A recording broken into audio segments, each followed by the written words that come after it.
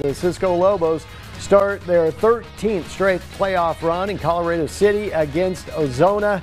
First quarter, Lions have the football. Christian Villarreal on the carry by passes. Two would-be tacklers, full sprints the end zone. Ozona has a 7-0 lead at that point. Cisco answers right back. Gus Hart dives into the end zone for the touchdown to tie it up. Now, with 15 seconds to go in the game, move ahead to the fourth quarter. Cisco has a chance to win it. Carl Thompson giving the Lobos the lead with that catch and the touchdown.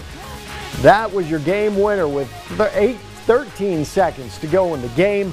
Cisco wins it 21-14 in thrilling fashion. Cisco really not known for throwing the football.